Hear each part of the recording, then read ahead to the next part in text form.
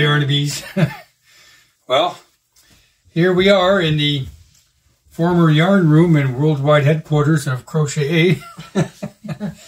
So Sandy's had a bit of a reaction to her video. She's pretty much been crying for the last 3 hours. So we wanted to reply a little bit, I guess. So as I'm sure most of you know, this has been a very difficult last little while for the two of us. We've had a lot of things happening that have contributed to a lot of Sandy having a lot of emotion and everything. So as some of you know, my 86-year-old mother spent over 40 days in the hospital, very much at death's door. We thought we were going to lose her. Somehow she, once again, cheated death. She survived breast cancer 3 times, and now she's survived this. But she is frail and old, and it was really tough for us to see her like that. You know, I don't think Sandy's already told you that I'm struggling to keep my business alive. You know, it's getting a little bit better. We're struggling, but you know, COVID definitely was not kind to our industry, and I had to officially fold up my company, and I'm continuing on as a sole proprietor in order to continue doing what I do, and of course to try to keep the roof over our heads. So we've had a lot on our plate, and Sandy's had a lot on her plate. She's worked really hard to get her shop up and going, and you know, it's starting to get progressively a little better there. It's not the instant overnight success we hope for, but it's starting to do better. And she's felt a lot of pressure of being an entrepreneur and having to come up with a concept and decorate the store and try to bring in things that she thinks people will like and people will buy. And then couple that, she's been doing everything she can to try to keep the channel going, to come up with content. And, you know, it's not easy to find stuff to talk about. You know, she's had, you know, some pretty shitty feedback. She's lost some subscribers. Some people were complaining that because she's no longer doing strictly crochet themed content, that they came on here to talk about and to learn about crochet. They don't really care about what we're up to or what she's doing with the shop or whatever. So she's lost a few, which she's taken pretty hard. And, you know, when she puts out a video, it takes her a long time to come up with what she wants to talk about. The editing actually takes a long, long time. I watch her, you know, spend 2 or 3 hours sometimes editing a video for something that turns out to be 10 or 20 minutes. It takes her a long time. So, you know, and then she's just had a feeling lately that no one's been listening. You know, she puts the video out and she might get, you know, 8 or 10 comments, and it's usually from the same people that always comment, which are great. But, you know, I've said to her, I've tried to explain to her that she does not understand the impact that she has out there in the world, the number of people that actually watch her, that care about her, that love her, that care about, you know, us, her family, the dog. You know, she's always astonished when we meet a subscriber at a craft fair and they're so like starstruck and, oh my God, it's Sandy. And she can never seem to wrap her head around the fact that she's really touched a lot of people and that what she does is important and it means stuff to people. So, you know, she's been struggling to you know, to understand. And then she put the video out today because she's just at the end of her rope a bit. She's felt like she's been talking and talking, and do people even care anymore? Do they really care?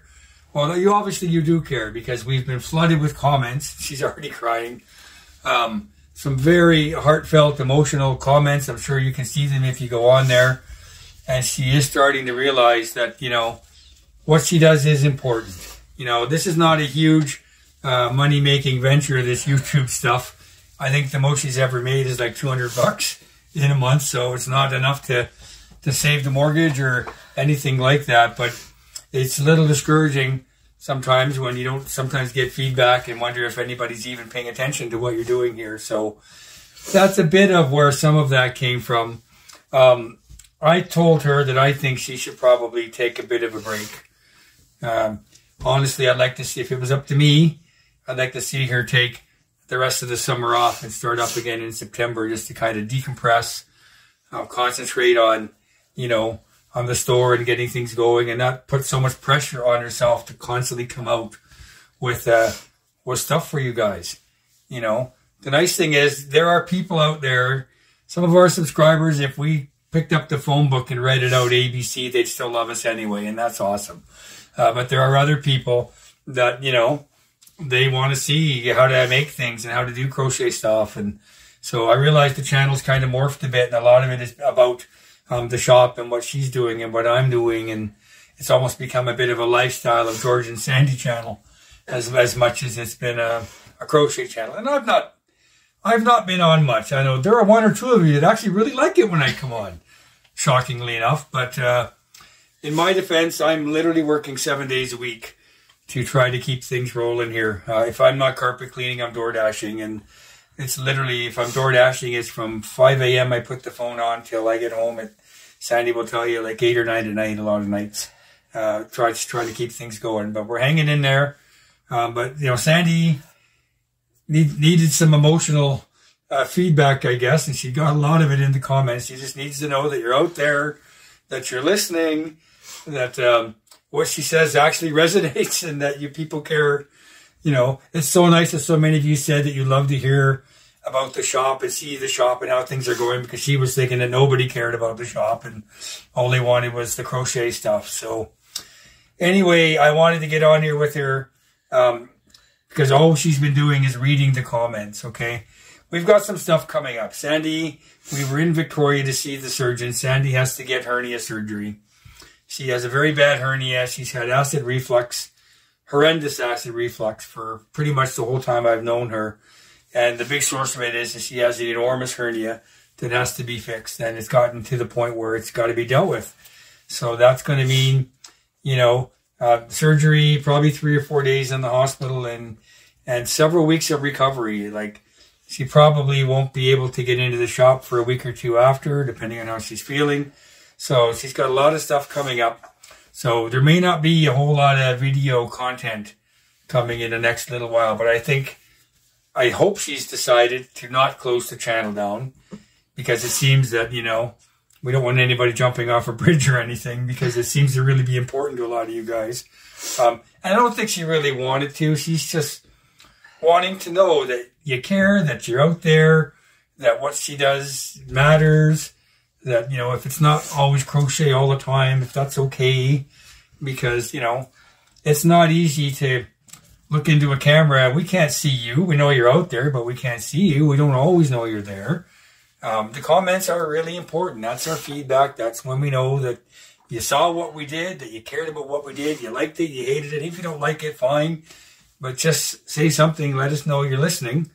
I think that's what she really needed.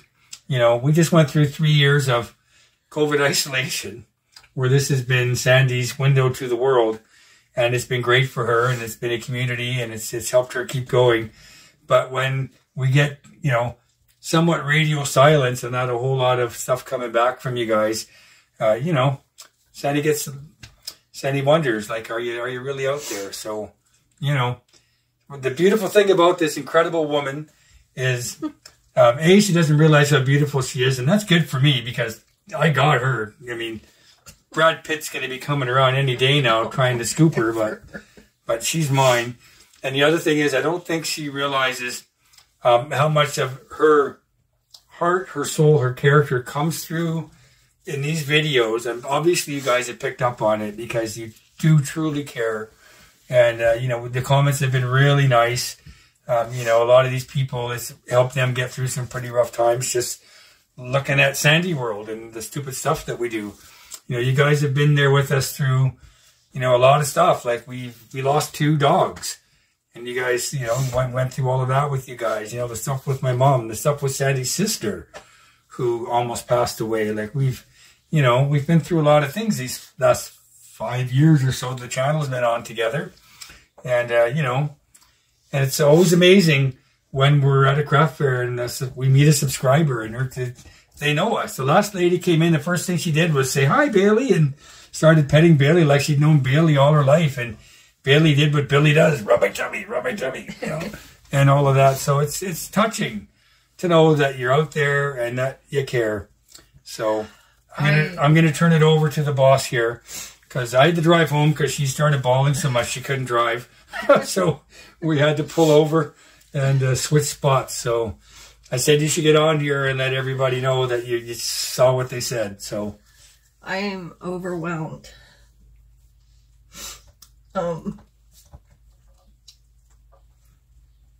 comments and the video hadn't even been up for like 10 minutes, and I'm driving, and all of a sudden Billy, the Crafty Floridian, phones me. Long distance from Florida on video chat. Phones me and basically says, "What the hell are you doing?" She's like, "You can't do this. Like, take a break, but do not let go of your channel." And she basically did this. Yeah, gave her the stepmother talk. Yeah, so, and then Petra from Petra's Happy Place, she tried to call me, but I think I was on the phone with Billy, so I couldn't talk to her, but she did email me, and her words just made me cry even harder. And then I started getting Facebook messages from some of you that, oh my God. Like, some of you were telling me that I helped you get through cancer treatments, and that I helped you make your first sweater, and like, just it just went on and on, and she has no idea the impact. I've said this to her. You don't realize the impact you have on people just by being you and doing what you do. I had no idea. I had no idea. I mean, I've gotten emails from you guys telling me what you guys are going through, and stuff like that. But the stuff that you guys just said to me absolutely blew me away, and I am so honored to be a part of your life. And it means so much to me that you feel that way. Like I say, I had no idea. It's really hard when a content creator doesn't see the comments or doesn't get the comments. I understand that a lot of you watch me on your TV and there's no option to be able to comment. But you guys have no idea how important it is for you guys to not only like and subscribe and all that stuff. They could send money, that would be good. But you have no idea how important it is that you contact us in some way, whether it's putting comments down. Even if you just go and say, "Hi, Lynette, Charm Grammy." All she does is she comes on my video and she says, "Hi, Sandy." I know she's there, right? Otherwise, it's crickets, right? Yeah. If you don't see a lot of comments, you're thinking, did anybody even watch this? Like, yeah. So, I mean, or just email us, or contact us on our Facebook page or Instagram or whatever it may be. Just let us know that you're there. Let us know. Let us know that what we do is not in vain, and that, what we do is worthwhile. Because I didn't know, right? I mean, I knew that, like I said, I knew that my OGs, I know that they're there, right? But I had no idea how many more were there. I mean, it can say however many subscribers you have, but then there's the other ones that haven't even subscribed that are watching the videos as well, right? That we don't know about. So there's a lot of times that we go on and we put out these videos and we just think, for what? Well, we've gone off like we had one video where all we did was record my Dragon Boat weekend. Yeah. It has nothing to do with crochet. Yet people seem to like it. You know, we got some feedback going, oh, that was really neat or whatever. And we did the one where I went over to Protection Island and cleaned for that crazy voodoo lady. You know, and that got a few comments. So, you know, you can't just do 100% crochet stuff all the time because you do run out of things. And sometimes you just don't even know what you should even be talking about. Like, you know, I've done, I think, maybe half a dozen Tales from the Carpet Trail, even though I do the job every day. And that's just because I can't always think of a story that I would like to tell you that I think is interesting, although you seem to like the ones that I come up with. You know, and this is Sandy's channel. I come on every once in a while. People seem to like it best when we're on together because I guess there's some chemistry there or something. But I get her laughing or I embarrass her and she smacks me. You don't really see the abuse. I got this mark on my head. You did. She banged my head the other day. Screen here. Tell him the truth. It was a carpet cleaning injury. I slipped on my own cleaner and banged my head on the wall because I didn't fall. I didn't fall, but I bashed my head on the wall. So anyway. Oh man. But anyway. So I mean that's, you know, I don't know what else we really have to say, but it's nice to know you're out there. Yeah. She doesn't always know, and some of it is just Sandy going through crazy shit. You know, this has been a very last couple months has been everything's kind of come to a head. You know, between, you know, my mom's health, Sandy's health, and what she's going through, and, you know, business stuff and money stuff, and, you know, all that kind of stuff. It's kind of all. I had a bit of a mental breakdown there a couple of weeks ago where I just kind of completely lost it, and that's not normal for me. I usually keep a pretty level head, but it was just too much, right? And maybe today, earlier when Sandy was doing her video, that was kind of her sort of moment where it was all just getting to be too much at once. So if the content slows down a bit in the next little while, you know, cut her some slack. The truth is, even before we were doing the channel, Sandy always found it really hard to crochet in the summer. You know, we'd be at Dragon Boat festivals where we're sitting around for hours. She's got lots of time to crochet, but she just could not get into it.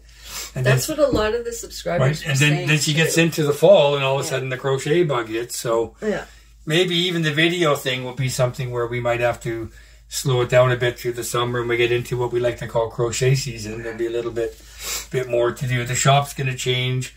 We'll be bringing in hopefully more yarn and more crochet stuff as we get into the fall. So, you know, the other thing that was quite emotional, which I think you guys can relate to, was Sandy literally cannibalizing her own stash to put in the store. Like, she was crying, taking all the yarn down and putting them in bags to put on the shelves to sell. I mean, look at this. Sell to this. Yeah, there's nothing left in here. Like, so, apparently I have a 3-bedroom house. I never knew.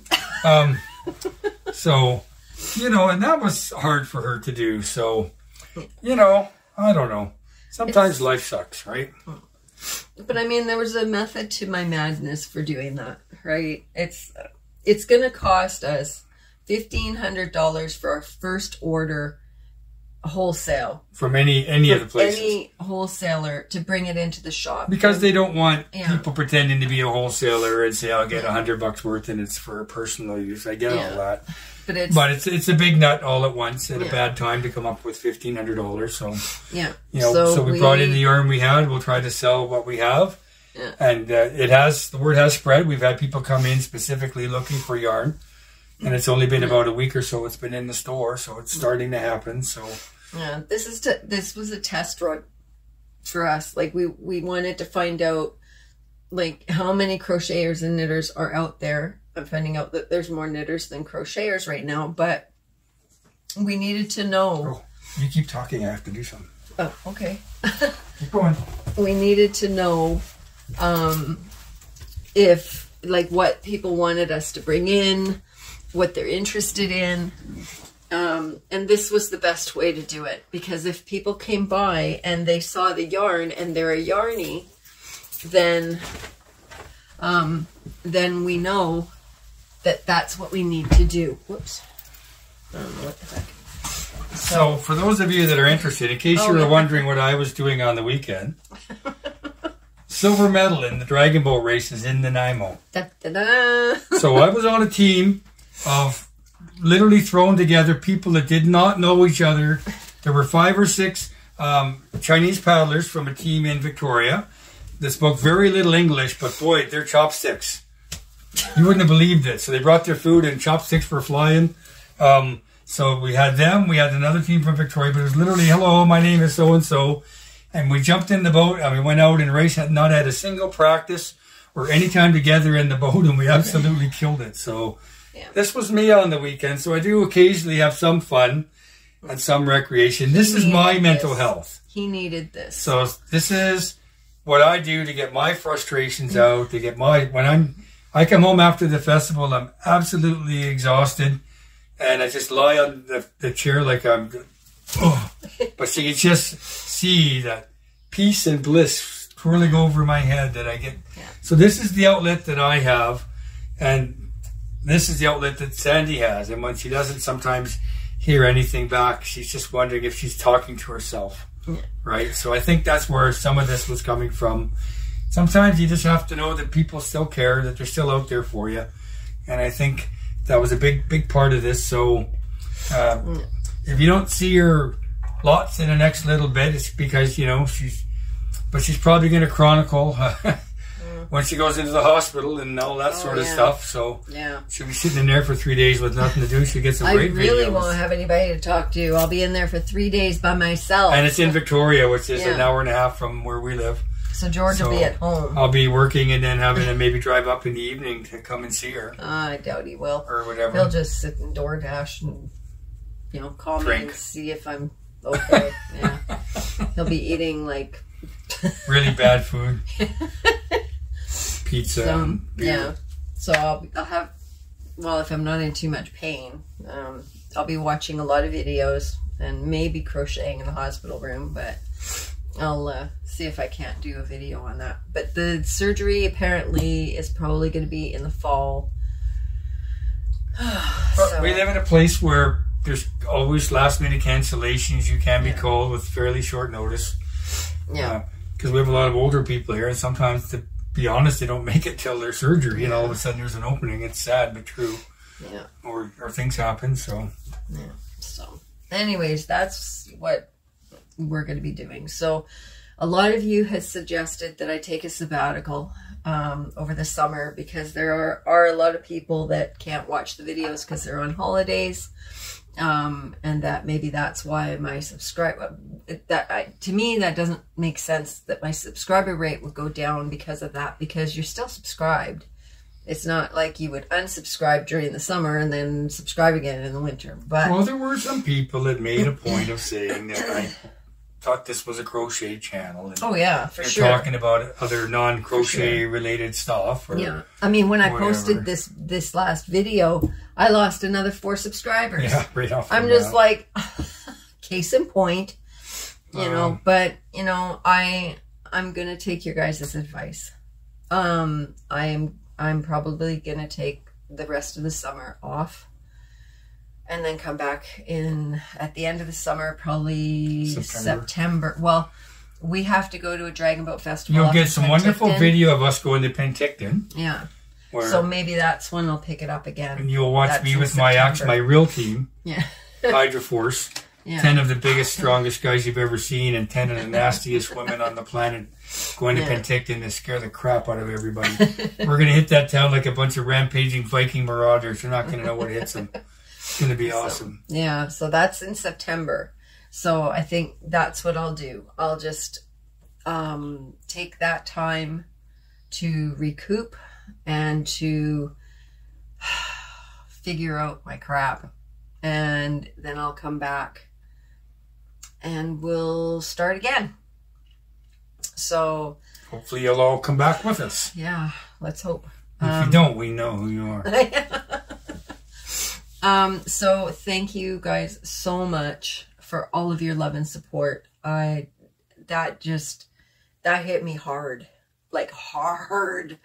But I needed that. I really needed to hear all of that. So even though I'm not going to be on video, you are more than welcome to contact me on Facebook Messenger.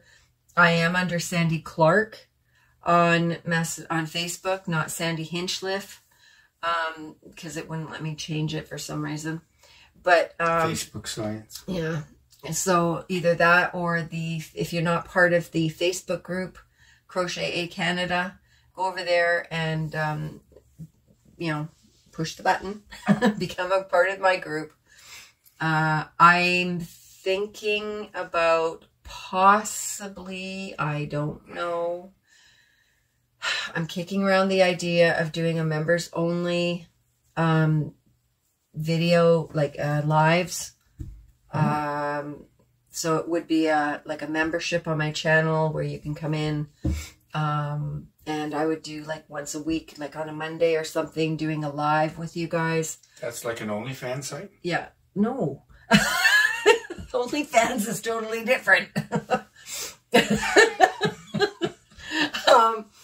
So I'm kicking that idea around. My big issue with that is A, commitment, and B, trying to figure out how to use StreamYard.